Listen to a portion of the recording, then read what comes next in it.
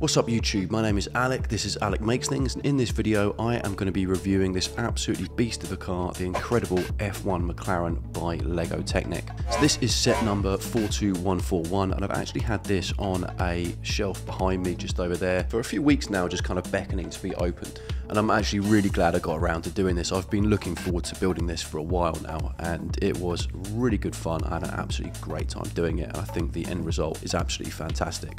So this is based on a real car, based on, in fact, on the MCL 36 race car by McLaren, and obviously this is an actual Formula 1 race car. And I think this is a really fair and good representation of what the car looks like, both in terms of its overall design and feel and aesthetic, but it's really captured, I think, the spirit of the Formula 1 race car.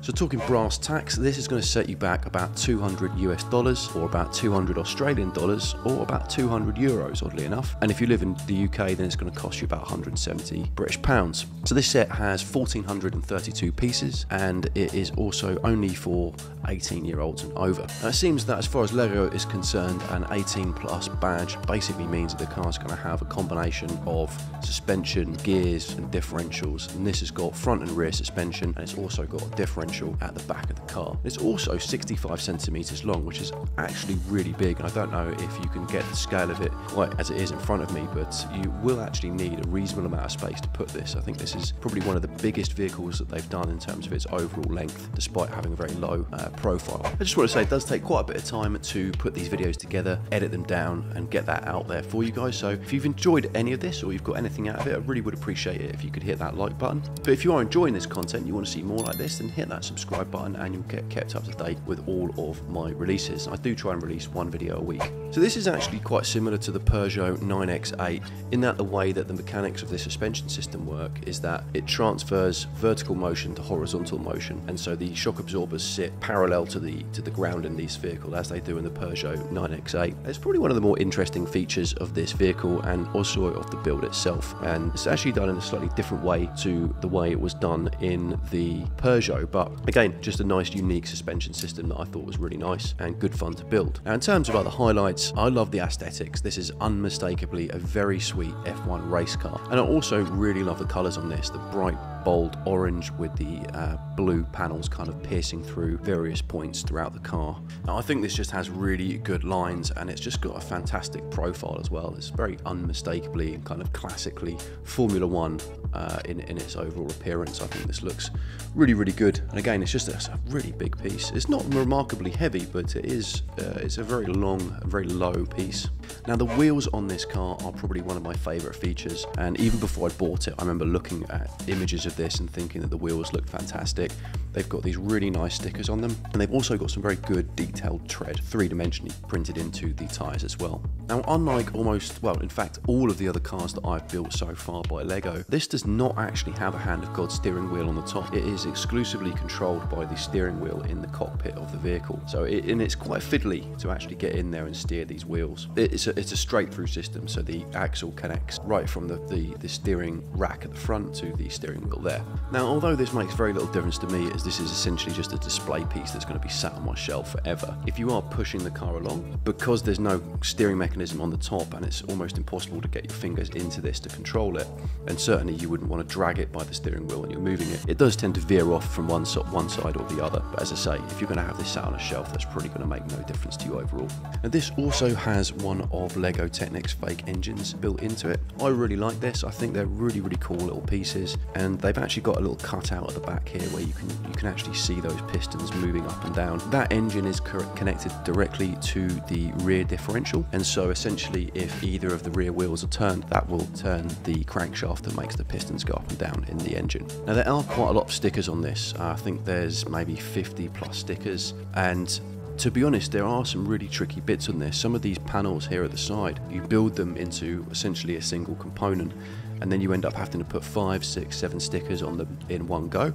And there's also other components where you've actually got one sticker that's essentially split into two, and you have to align those stickers with a gap in between them.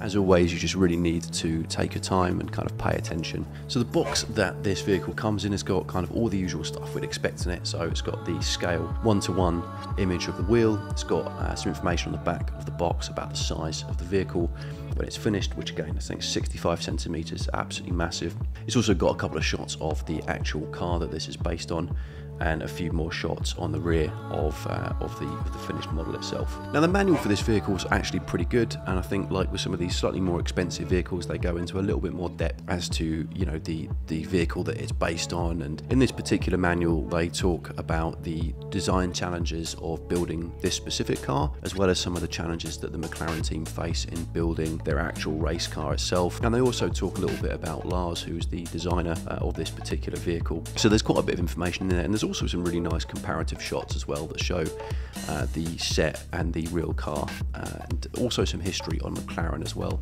specifically the F1 team. And there's also, as always, parts list in the back of the book. And this has around 300 odd pages, just over 300 pages of actual instructions. Now the build for this comes in 4 phases, and there is an additional unlabeled bag of components which you have to draw upon in each phase. I'll never really understand why they do that and why they don't just bundle those components in with a particular build phase bag like they do all of the other components, but there you go. The first phase of construction focuses primarily on the fake engine and the rear wheel suspension and differential system, and that's pretty much it. That's all you get in the first phase. And the second phase sees the majority of the chassis coming together, and is also the biggest phase, I think, out of all 4 of the build phases. In the third phase we lay down a majority of the fairings and panels on this vehicle. And the fourth phase really just sees us kind of building upon that and adding the finishing touches, as well as the wheels themselves, which again are always one of my sort of favourite parts to put on the car, even though it is also usually the signifier of the end of the build. Slight downside to the overall build process, I feel, is that the first 2 phases essentially contain all of the most interesting parts of the build process in terms of the functions and mechanics we're going to actually have in the finished product. And so the last 2 phases I felt were just not quite as interesting as the first 2 phases. So in terms of a few of the other things I felt that I didn't particularly like about this car, or that maybe let it down a little bit. Now this may actually be something that's quite similar to the actual Formula 1 car, but the suspension system in this, as cool as it is, it has very little movement before the car hits the ground. There's almost no movement at all before that happens. It does offer some nice resistance, and it does feel okay, but it's just, you literally touch it and it's already hit the ground. So very little play inside of that system. Another thing about this is that there are a few bits on this car which are just constantly trying to either come off or come out of alignment. These fins that we get on the kind of, that look like kind of maybe air intakes, constantly being moved. And there's also this bit at the back which just comes off all of the time. In fact, even during filming this, it's come off several times when I've tried to move the vehicle. That's probably not going to be the biggest problem in the world if you're keeping it on a display shelf, and I'm not suggesting that people are going to be getting this off the shelf and playing with it on a regular basis, but certainly almost any time that I've moved this vehicle, I've ended up knocking something or taking something off of it. There's also a few bits on the side which are also a little bit prone to coming off, so you have got to be careful where you pick this vehicle up from when you are moving it. Now another slightly just frustrating aspect of this, and again I think it's really more a function of the nature of the vehicle that this is based on. All of the most interesting components of this are kind of hidden for the most part. I mean, you can kind of see in a little bit to the suspension systems, but because there's no hood or kind of removable panels or anything like this, most of the most interesting mechanics in this vehicle are really just covered up by big plastic panels once you put them on. Obviously you can kind of see through to the engine a little bit there, but unfortunately not quite so much access to it on a few of the other vehicles, obviously, that have got like a hood or a bonnet. You can kind of pop that and see into the vehicle itself to get a little bit more of a glimpse at it, and consequently there's not so many parts on this vehicle that kind of move or do anything. It is just very much, I think, a display piece. You know, you build it, you put it on a shelf and you leave it, and you try not to touch any of the bits that are going to fall off.